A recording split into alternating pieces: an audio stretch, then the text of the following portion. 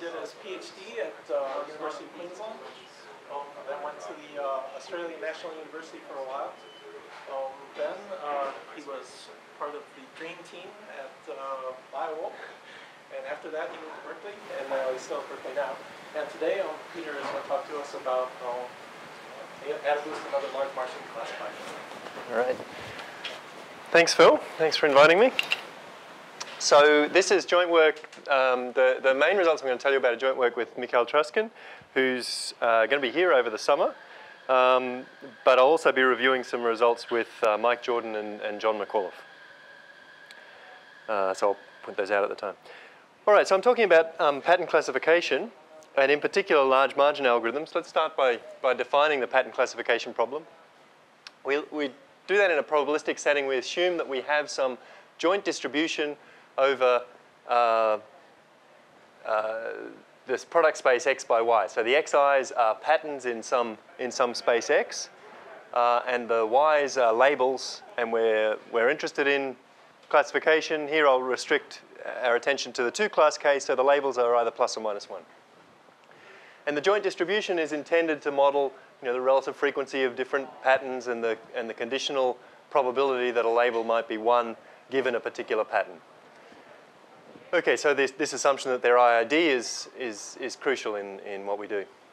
And the aim is to use this data, so n xy pairs, to choose some mapping from the space x to the reals that we're going to use as a classifier. We'll use the sign of that real-valued mapping to predict the labels for a particular x.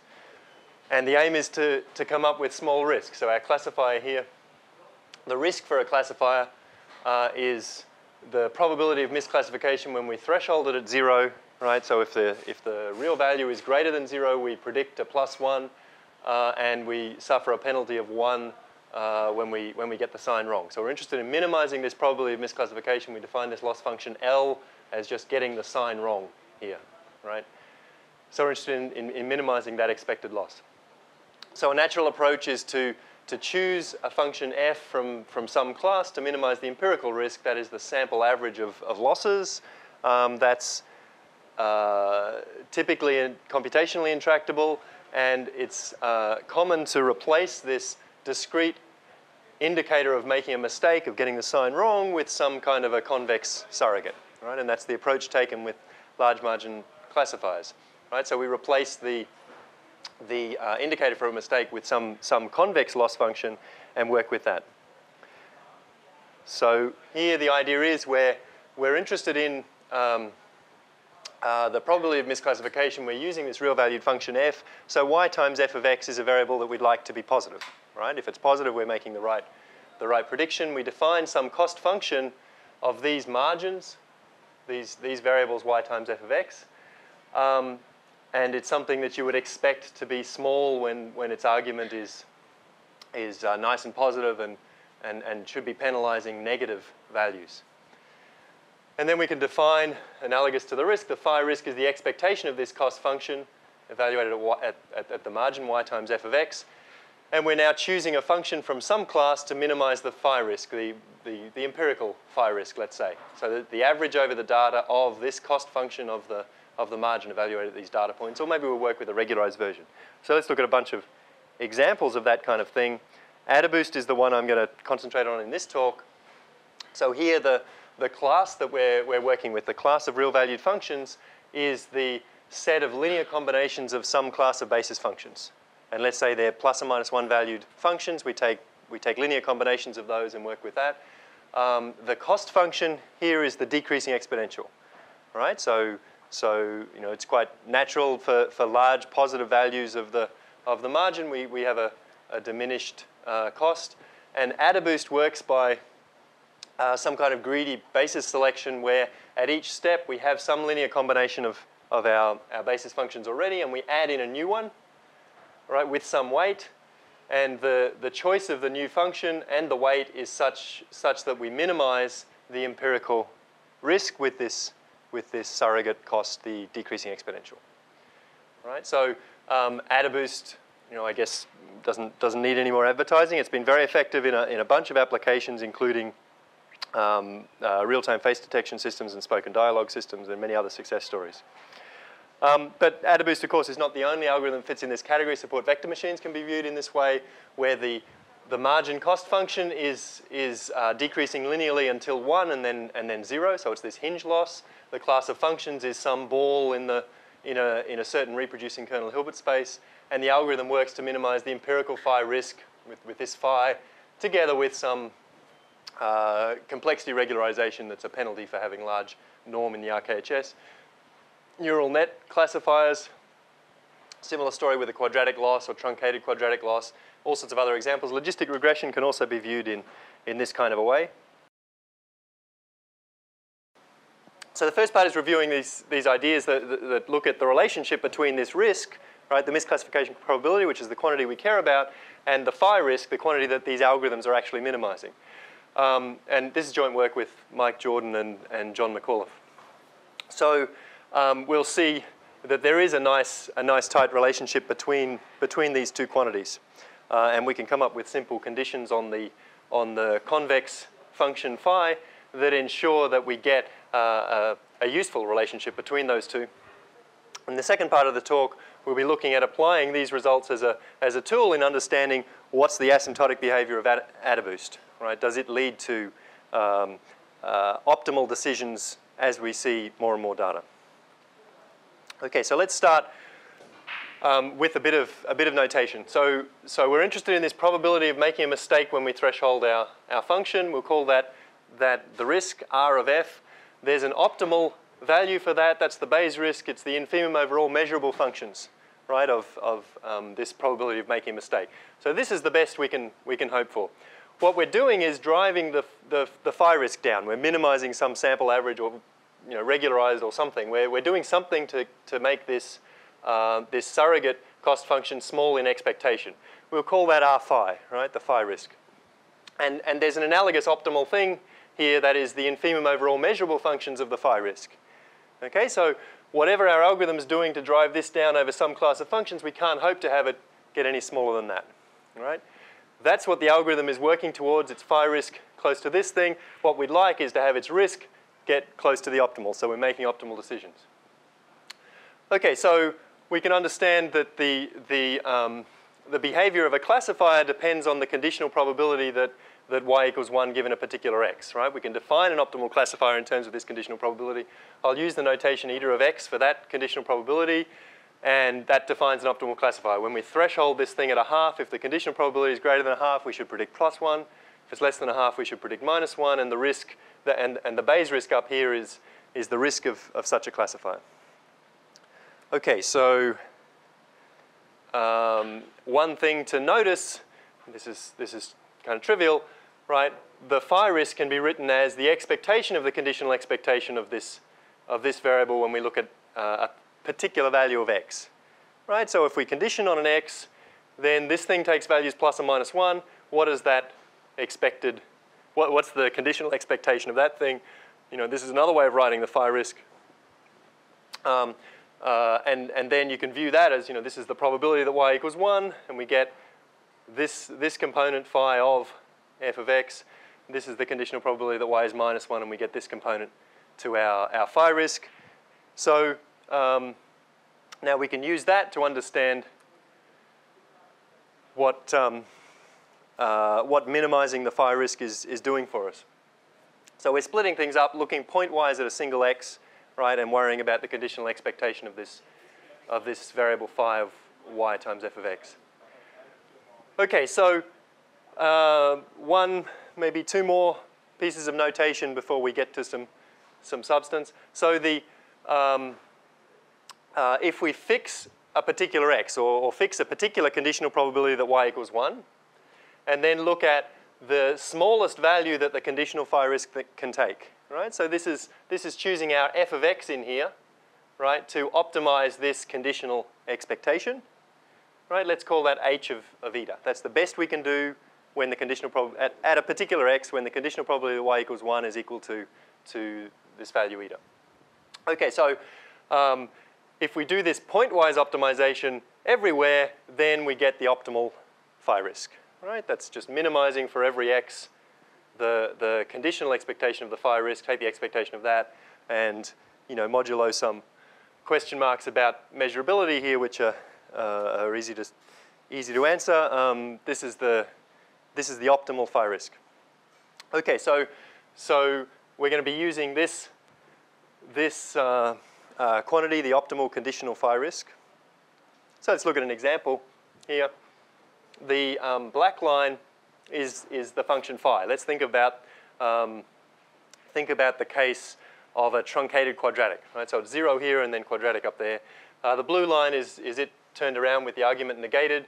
And then when we can look at the conditional expectation of this thing for a particular value of the conditional probability, like 0.7, right, is that variable eta, and that's the curve as we look at different values of the margin. Okay, so when we go and minimize the conditional expectation of that quantity phi, looking across different values of the conditional probability, all right, this is the optimal value. This line here is the optimal value for the argument, the one that minimizes it. Right, at 0.7, it's out here at 0.25 or something. Right, so that's up here. And the blue one is this H curve. That's the optimal conditional phi risk that we can achieve for different values of the conditional probability. All right, so a couple more pieces of notation. So we've seen H. What happens when we do the optimization, but we're forced to get the sign wrong? Right, so we're minimizing now not over all values of f of x, but minimizing over values that have the sign wrong, right? Because the conditional probability here, if it's greater than a half, we should be predicting in a positive way, and we're forced to predict in a negative way, right? So it's just a constrained version of this where we get the sign wrong. This defines some other function. This is maybe a complication, but you can observe that if we can simplify this thing in the case where phi is convex, the optimal thing to choose with the wrong sign is always 0, right?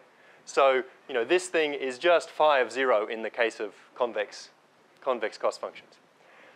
All right, and of course we're increasing our conditional phi risk when we're forced to make the wrong sign. Okay, so we say that the cost function phi is classification calibrated if whenever our conditional probability is different from a half, getting the sign wrong forces us to have a bigger value of the conditional phi risk. Right? So the optimum with the sign wrong is strictly worse than the optimum. Okay, so this is just a pointwise condition. It's obviously necessary for a function phi to satisfy this condition in order to get optimal behavior asymptotically. Right? If pointwise you can't do well, you're in trouble when you look across the whole space. Right? Just think about a domain that has a single point, and for some value of the conditional probability, you can do just as well by getting the sign wrong as you can when you're allowed complete freedom. Right? So you're in trouble if you don't have this condition satisfied. It's obviously necessary. We'll see, in fact, that it's also sufficient for a cost function phi to be suitable for classification. Okay, last definition is this transform, and I've restricted it to the case of convex phi. So this thing, which would have been h minus, is just phi at 0. So this is some kind of transformed version, some kind of a function that maps here from a 0, 1 valued, a variable that takes values in the range 0 to 1, right? And it looks at the difference between the best conditional phi risk when we have the sign wrong and the best conditional phi risk for a transformed value of the argument. Okay, so, and that's the red line up here, right? We're just taking this guy and subtracting the value of h, subtracting it from the value of h at a half. All right, so it's this quadratic thing in this simple example we looked at before. All right, so the theorem is that for any probability distribution and any function, this function psi of the excess risk is an upper bound on the excess phi risk. Okay, so let's think about that for a moment. this is the thing that we want to make small, right? We'd like to choose a function that has risk close to the optimal risk, the best that we can hope for that probability distribution. What we're doing is making this thing small, right? We're choosing a function that has a small value of the expectation of this convex cost phi. So we're driving that thing close to its optimal value. You know, that's the best we can hope for. When does that give an upper bound on this excess risk? So it gives an upper bound in terms of this function psi. Okay, so we get some kind of an upper bound. It turns out that you can't do any better in the sense that this thing is point-wise the best you can hope for, right? So for every value of the argument, there is a distribution and a function, and you know, we don't have to look at more than 2 points in the domain to exhibit this, where the excess phi risk is as close as you like to this function psi of the excess risk. Okay, so this is a tight relationship in general between the excess phi risk, the thing that these algorithms are minimizing, and the excess risk, right, the thing that we care about. And the third point is answering the question of when this kind of a bound is worthwhile, right? Because so this is certainly always convex. The question is, when does driving this side to 0 ensure that the argument is 0?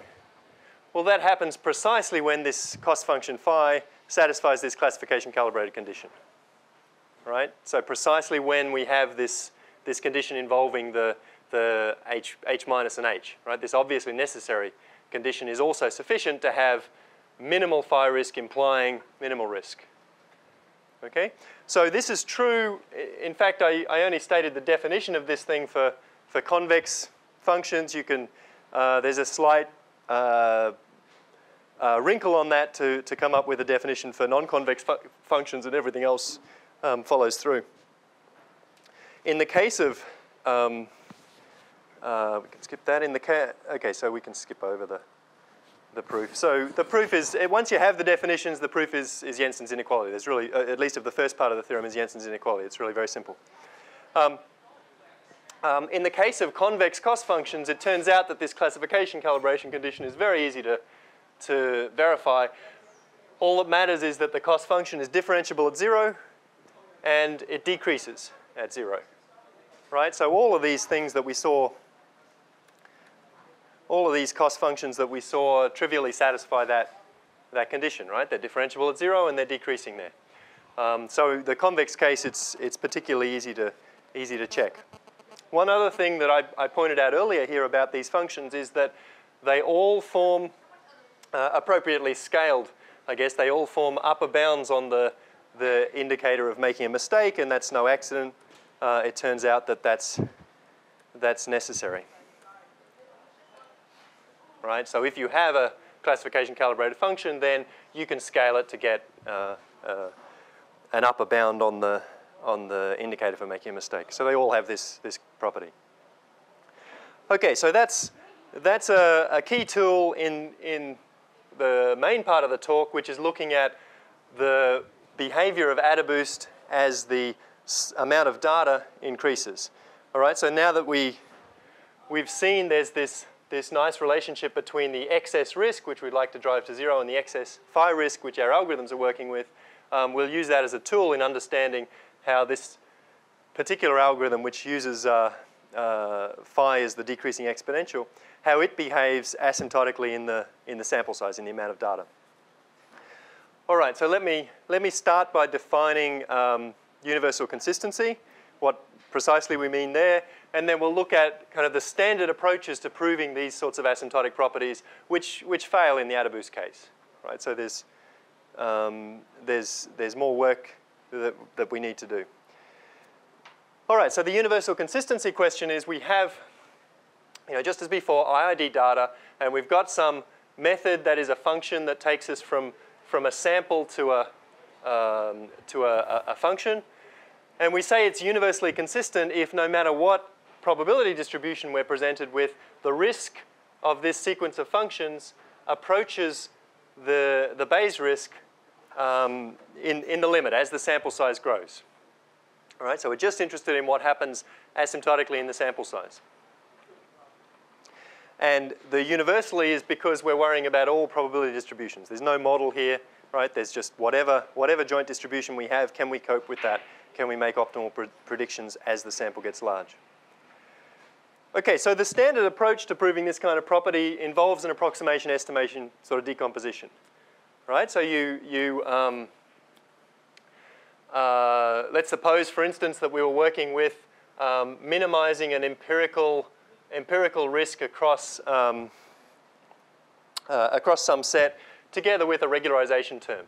All right, that's one kind of algorithm that we could consider. This is the regularized form. Or another approach is like a method of sieves where we take a class F of functions and we split it up into simple ones and more complex ones and so on. And as the sample size grows, we allow more and more complex functions. So there are these two different ways that people look at regularizing, right? Either having a regularization term that enforces smooth functions less and less as the sample grows, or having a sequence of function classes that gets bigger and bigger. So we're being more and more relaxed about the complexity of our functions as the sample size grows.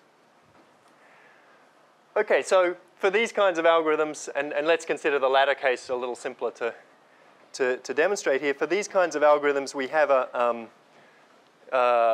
we have an obvious line of attack to try to show that our excess risk is going to 0. So we have this relationship between the excess risk and the excess phi risk. So we work with the excess phi risk and split it up into this is the phi risk of the function that we chose. Let's look at the difference between that and the best over this class of functions, Fn, and then look at this other term. So we're just introducing these two terms. Look at this other term, which is how close to the optimum can we get within that class. Okay, so this is an approximation estimation decomposition, right? If we're restricted to the class Fn, that's the best we can do, right? And so obviously we'd want our class Fn to be nice and big in order to get this approximation error small. But the cost of that is a statistical one. We have a finite sample, and as we look over richer and richer classes, it becomes harder to choose something based on that finite sample that gets close to the best in that big class, right? So there's this trade-off between the approximation and the estimation errors. And the usual argument for these kinds of things is to say, well, if we've got a rich class and we let these guys get large, right, these subclasses get large sufficiently slowly, then we'll be okay, right? Sufficiently slowly means this term is under control, and if they're nice and large, then asymptotically, this approximation error is going to go away. So, this is the usual approach. And then, of course, we can use this relationship between the excess risk and the excess phi risk to say, well, then we've got our excess risk going to 0, provided we're working with a sensible convex cost. Okay? So one thing to point out, these approximation and estimation errors is a little different from the normal analysis of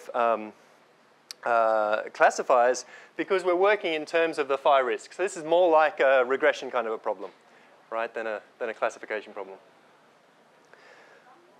Okay, so that's how things work in the that's the approximation estimation decomposition.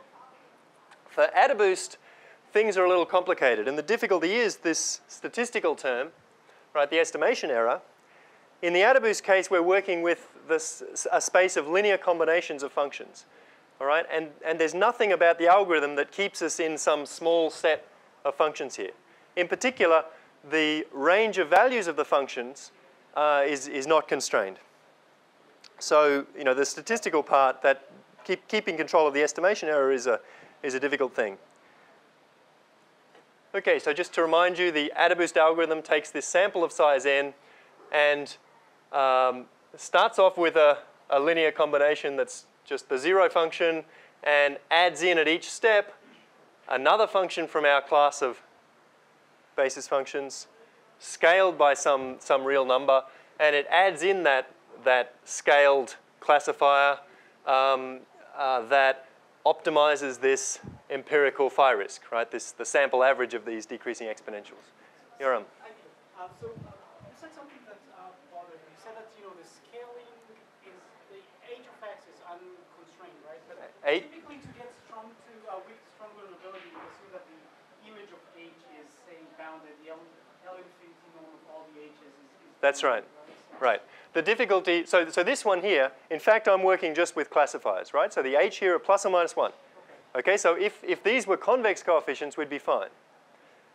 But the point is they're not, right? We're working with the linear span of these functions. The alphas here can be as big as we like, right? Whatever it is that drives this down is whatever we take. So we can take arbitrarily big steps. And you must have, right? Since for weak strong vulnerability, you do have to have you keep control of the size of the combination that you work with. That's right. So that's the difficulty of working with the estimation error term for AdaBoost. Okay, so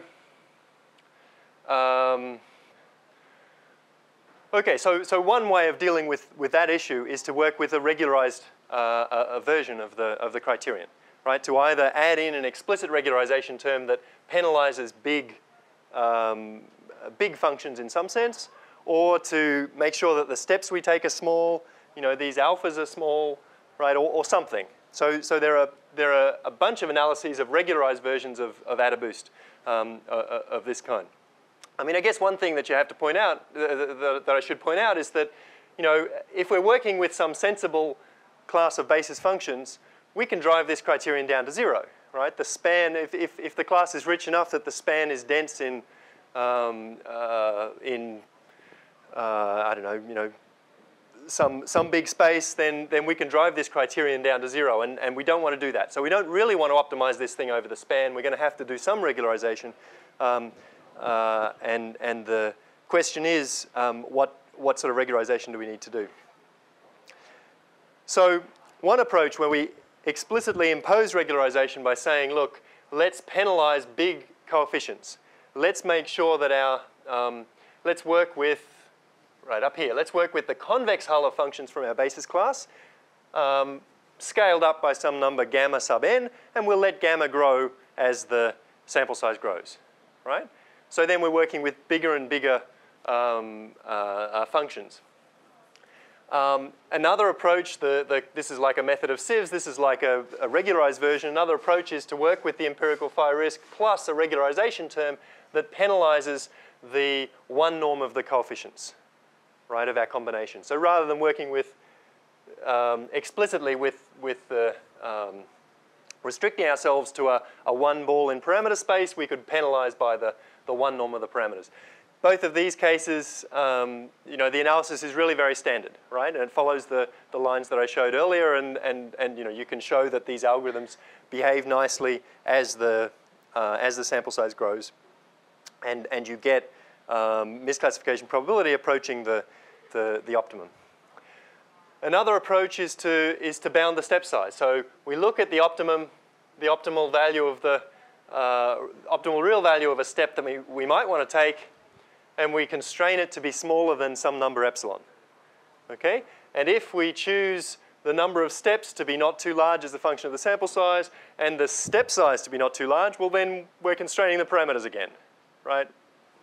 So this is analogous to working with a method of sieves, except that when we're not doing an explicit optimization over the class as these algorithms, as these algorithms were, right? We're using the AdaBoost approach of just greedily stepping through the space, a coordinate at a time, and it turns out that again this works well. So this is a little more involved than the approach that the generic approach I described earlier, but it still can.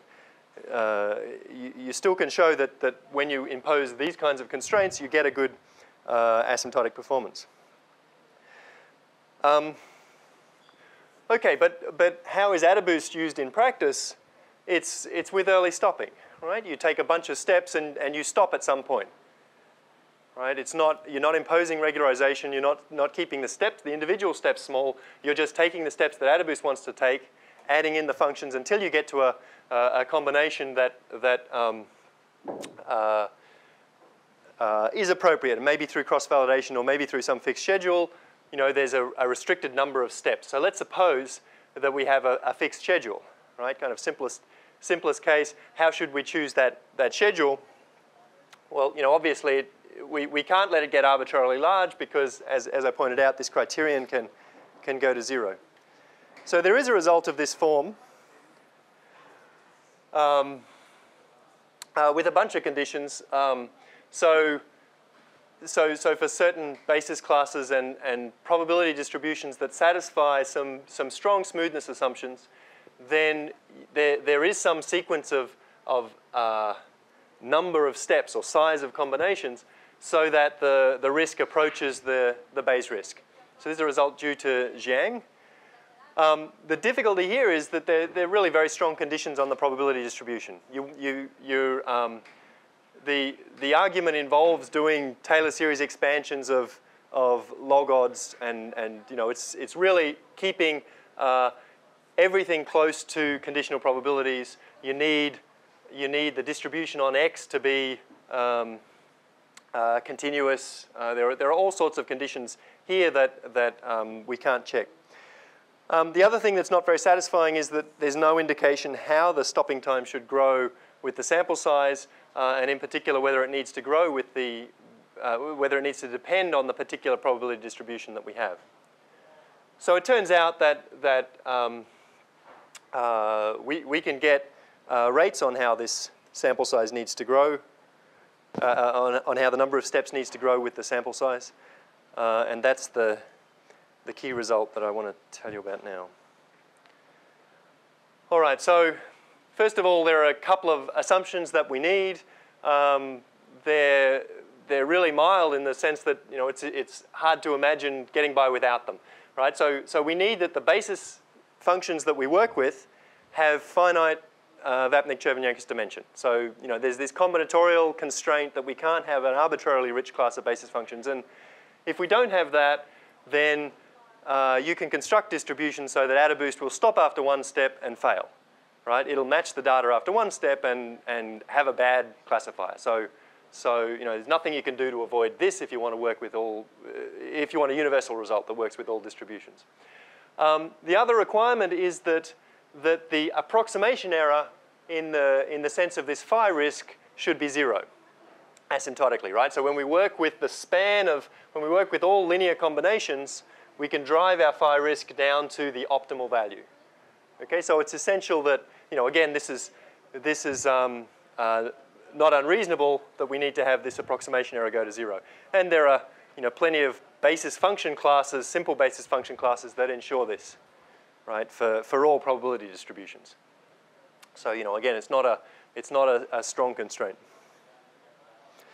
And then the result says, under these conditions, as long as the stopping time as a function of sample size goes to infinity, and goes to infinity not too fast, so it's anything slower than linear in the sample size, then we get our risk approaching the Bayes risk. Right? We get this universal consistency result. So as the sample size grows, we're making optimal, asymptotically making optimal predictions with AdaBoost. And we get an explicit rate for the number of steps that we're allowed to take. It's sublinear in the sample size. Okay, so I want to tell you very quickly about the idea of the proof, and in particular how we get around this business that AdaBoost can take very large steps.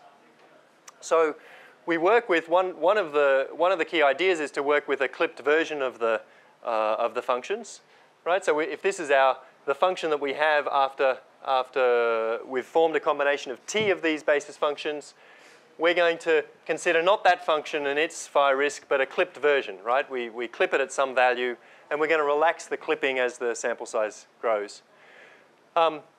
If the phi risk of the clipped version goes to the optimal value, this implies that the risk is going to go to the optimal value, right? And it's clipped. And we were going to threshold at 0 anyway, so the clipping has no influence over here, right? So this is what we're shooting for. All right, now we're looking at these functions as combinations of not too many functions from a basis class, and they're clipped. This is a very straightforward relationship between the empirical phi risk, a classical relationship between the empirical values of these things and the expected values, right? These are nice and close as a function of the size of our combinations. And then once we're in this domain of the empirical phi risk, right, the clipping is only helping on this side, right? This is our exponential cost function that AdaBoost is working with. When we clip over here, that helps us. It drives that thing down. When we clip over here, it hurts us, but it hurts us in an exponentially small way as this parameter gets big. So it's no big deal when we're in this domain of the empirical phi risk. And in that domain, that's exactly where AdaBoost is working, right? This is the thing that AdaBoost is making small. So here we can apply some ideas from a result of Peter Bickel and Yaki Ritov that I mentioned earlier. So we can show, using these ideas, we can show that the empirical phi risk after t steps gets close to the best empirical phi risk of some function in a small L1 ball. Okay, so it depends on the L1 radius of this function we're comparing ourselves to and the number of steps, but this is we're comparing ourselves to some scaled convex combination of functions. And this is relying on particular properties of the exponential cost function and the fact that our classifiers are binary valued. All right, this is what keeps the steps that AdaBoost takes from being too large. Okay, so that's a crucial part of the analysis. I have a little more to say about that later. And then finally, we're working with this comparison. This function has empirical phi risk that's close to its true phi risk. This is just, we're talking about one function and saying its expectation and sample average are not so far apart. This is not so hard to believe. Right? And so then, as long as we let the number of steps grow only slowly with the sample size, we get the phi risk approaching the optimum, and we have the result. So in pictures, all right, this is the domain where we're talking about there should be phi risk over here, and this is empirical phi risk. We clip our functions that we get after t steps. We look at how the true risk compares to the empirical.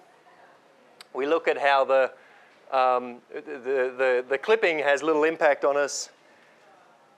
And then there's this numerical result that says when AdaBoost takes these steps, because of the nice properties of the exponential function, taking t many steps puts us close to some guy that has a small L1 radius and is the optimal within that L1 ball. And that guy's empirical risk is close to his true risk. And over here, as this L1 ball gets big, we're getting close to the optimal thing. So it's quite a roundabout kind of an argument. And the crucial step has to be taken. The crucial step in the argument is this performance of the AdaBoost algorithm as a numerical procedure for minimizing this empirical phi risk, and it's how that behaves as a function of the number of steps and the radius of the L1 ball in which our comparison function lies. All right, so that's the key idea there. So there are some natural extensions that you would think of here. There are these other algorithms that work with slightly different loss functions, right? That it's been argued have nice properties also. Does this argument tell us anything about their behavior asymptotically? And in fact, it doesn't. The difficulty is that we don't have this information about the second derivative of the empirical phi risk in the direction of a basis function, and that's what we need. We need a nice lower bound on this second derivative. So this is problematic for these other functions. Exponential seems to be nice. The same problem arises when we consider real valued basis functions. This is kind of surprising, right? When you look at plus and minus 1 valued basis functions, we're combining classifiers. Everything's fine, and we know that when we move in the direction of a basis function, we have this nice lower bound on the second derivative. This is not the case when you allow real valued basis functions. So things don't go through here, which is is kind of striking, I think. It could be just an artifact of the technique, of course. And one other direction, the rates that we get when we look at everything all together, what's the convergence rate that we get, the rate of decrease of the phi risk to the optimal, and hence of the risk to the optimal, maybe under some approximation assumption. And the bottleneck here is the numerical result, right? Although we know, from the behavior of this exponential function, we know that we're approaching the best in some L1 ball, the numerical result just tells us that we get close to it at this terrible rate, right? It's 1 over the square root of the log of the number of steps that we take. So this is atrocious, right? It seems incredibly pessimistic. So that's the kind of bottleneck there if we wanted to get explicit rates on the rate of convergence to the optimum. Okay, so the two key points are that we can, one of the main ingredients here is we can relate the excess risk to the excess phi risk, right, which is what our algorithms are minimizing, and this is one of the key tools in showing that as the sample size grows, AdaBoost with a number of steps that's allowed to grow sublinearly in the sample size has risk that approaches the optimum asymptotically. All right.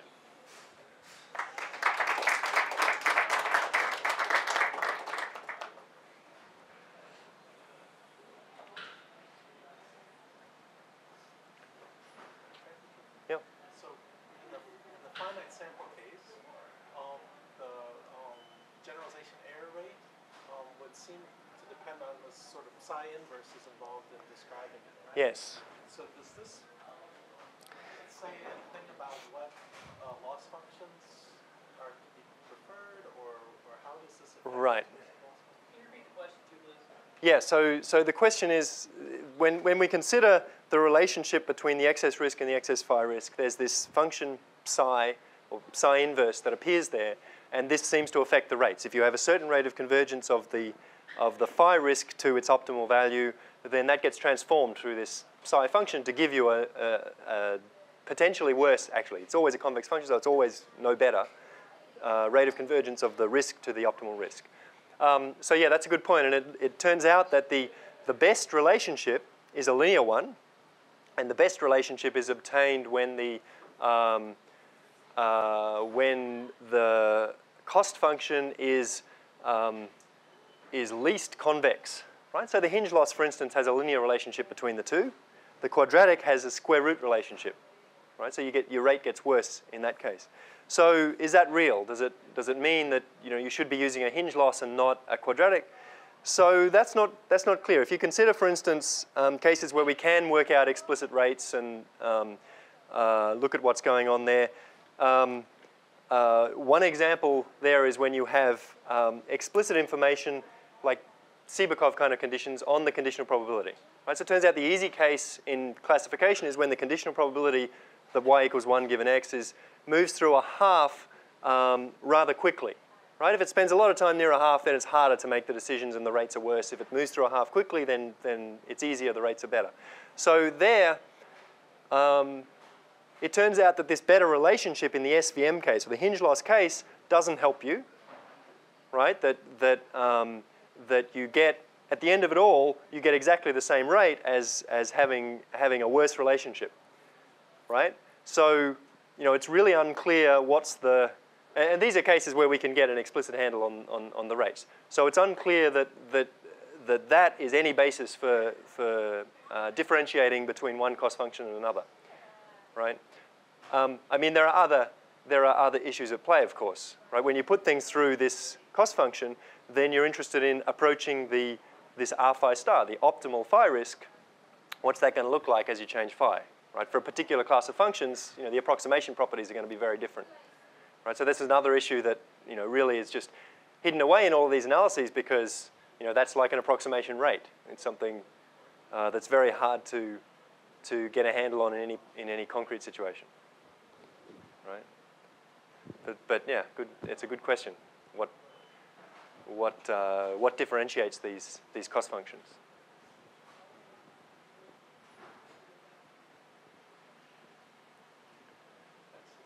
Thank you.